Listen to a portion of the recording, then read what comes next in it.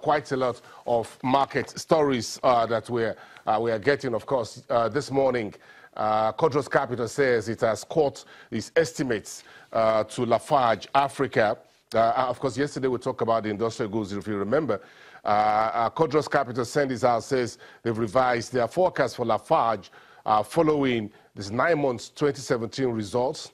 The company posted a loss in third quarter and also adjusting the target price for the stocks based on the rights issue. What's the forecast here? What's the cut here from Codros Capital? We said they cut the profit forecast for Lafarge by 85% for the 2017 full year and by 3% for the average for the year between 2018 and 2019. This is from one of the investment and securities trading firm on the market. But let's go back to the Nigerian Stock Exchange, where the management of the Nigerian Shippers Council runs off the Thursday's trading day at the stock exchange and to speak to transport infrastructure related to shipping. Here are some of the highlights.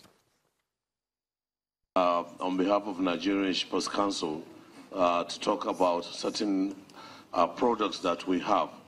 Nigerian Shippers Council is an agency of the Federal Ministry of Transportation, which has the statutory duty of being an economic regulator and therefore in charge of coordinating investments in the transportation sector.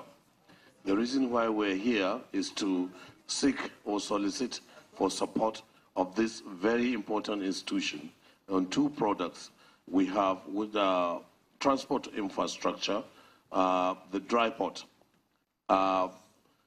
These dry ports are located inland, and they are ports of destination and ports of origin. They have the same ranking with the Apapa ports. The only thing you wouldn't see is water, but you can consign any import to those ports, and they have all the paraphernalia of a port. We have the customs service there and all the agencies, and goods are examined at those inland ports. This is to bring shipping to the doorsteps of the people, but even more importantly is they are centers of diversification of our economy because we can use them as export centers. Agricultural, processed food, and other areas where we have competitive advantage, they will be used for exports. We have one already in operation in Kaduna. There is one which is going to start constructing in Isialonga, in Jos, which is almost 65% completed. We have one in Funtua, in Kano, Maiduguri, and in Ibadan, Oyo State. Now, these are industrial hubs also. So they present a veritable vista for investments.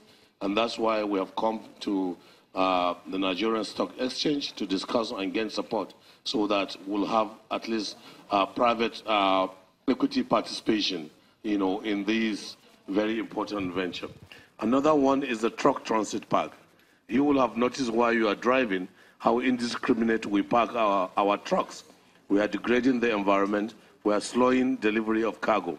So what Shippers Council is planning to do is through public-private partnership, take these trucks and other vehicles off the highway and have them have a modern transit park. This park will have amenities like restaurants, hotels, chain restaurants, amenities like garages, gas stations, and many other facilities which will make or will facilitate smooth delivery of cargo. It is also meant for you while you're traveling. You need to shorten your journey. You can go to these facilities. They are going to be modern. They are going to be electronically driven. And we have carried out a study which shows a lot of promise for this infrastructure. For now, we are doing two with the private sector in Enugu and also in Kogi State. But there are a lot of them. And the most important thing is they are also integrated or linked with other infrastructure like the seaports.